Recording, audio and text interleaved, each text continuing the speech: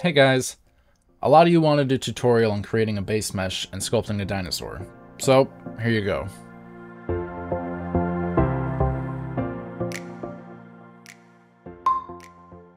First, we're going to delete no, just kidding. We're going to add a reference image of our dinosaur. I'm only doing the head in this tutorial, but everything shown here translates to the rest of the body when you're doing your own.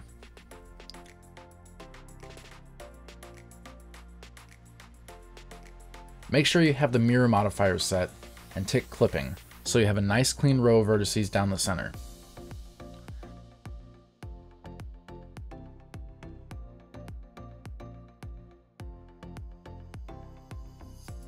From here, I'm just going to block out the base mesh.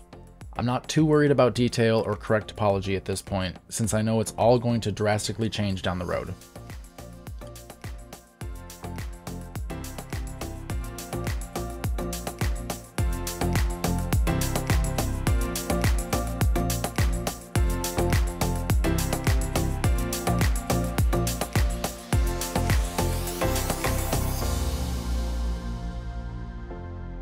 Once I have my sock puppet and remember what it is exactly that I'm doing, I'm going to switch to sculpt mode to begin refining my initial blocking, using my reference image for, well, reference.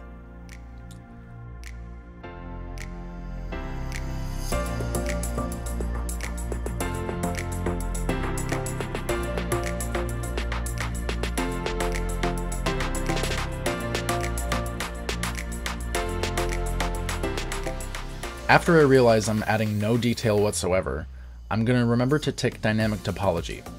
This is going to allow me to procedurally sculpt detail into any part of my mesh, and it will update the topology accordingly.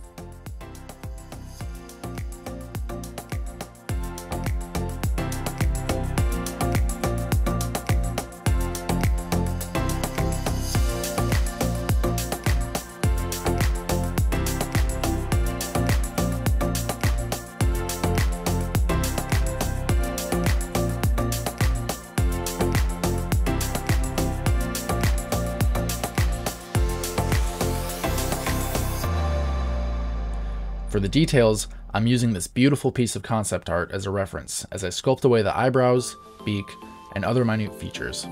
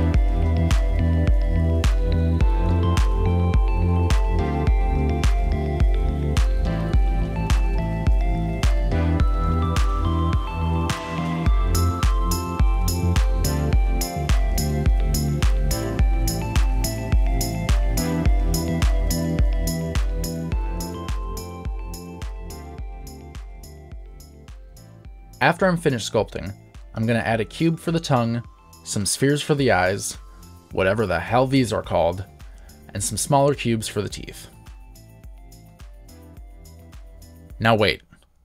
Before you move on, you're going to want to click this button anytime you're using the subsurface modifier. Instead of having a ghost of vertex past, you'll have a nice smooth boy to edit, and it just makes things so much easier, and it took me forever to find. So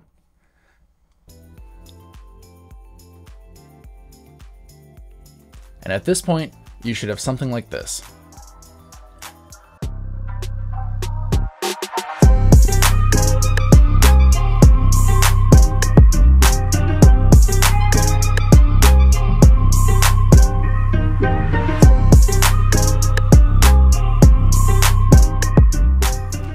So, it looks great so far. There's one problem though. The geometry is a little messy, It's dense and sporadic, and that can make things a lot harder for us down the road. This will need to be fixed. I'm going to hop on over to Instant Meshes, a free and open source project by Wenzel Jakob, and open up my Sculpt. After admiring its blue, I mean really admiring its blueness, I'm going to take a look at all the pretty buttons.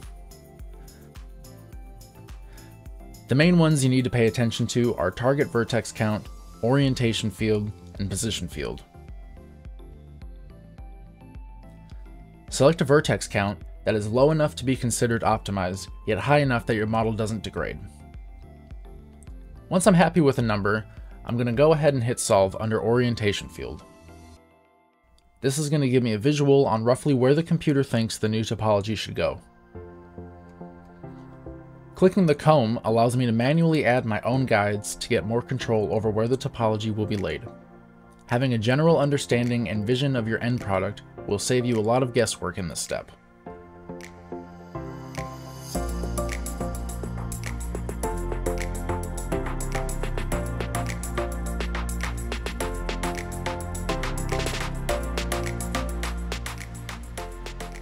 Next, I'm going to hit solve under position field, which will give me a grid showing exactly where the edges and faces will lie in my retopologized model. I'm not super happy with the initial result, so I'm going to go back to the comb under orientation field and redraw guidelines that could render cleaner results.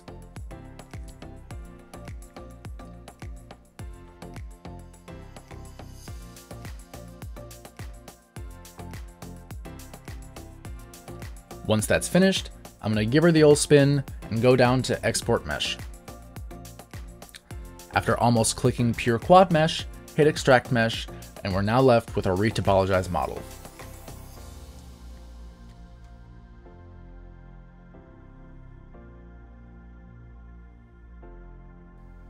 From here, we now have a nice and clean medium poly model that will be much easier to unwrap and shouldn't have any issues handling rigging and animating.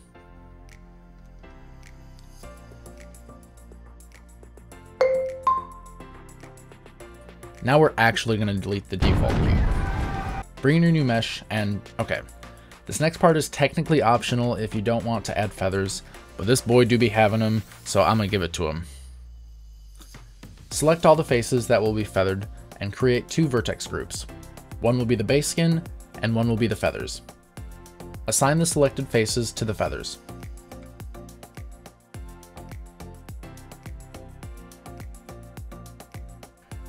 Now this is where the fun begins.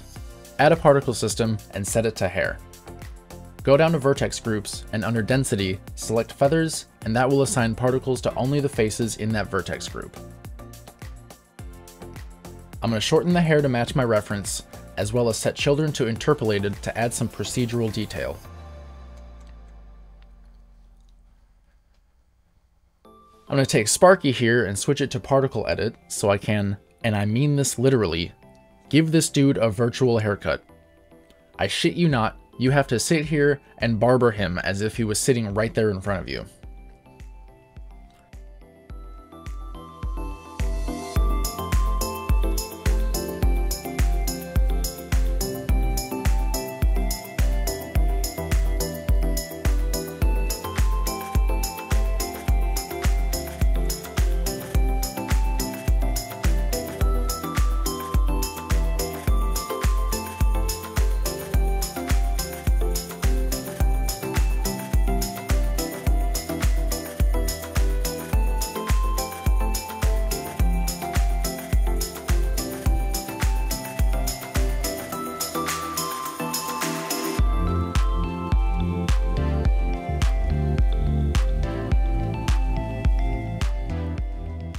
Once I get him prom ready, I finally have this, a beautiful DINOSAUR bust with near perfect topology and a healthy mane.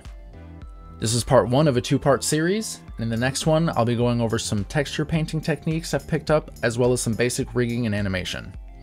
I hope you guys enjoyed, and if you made it this far, I'd love to have you around in the future. Peace y'all.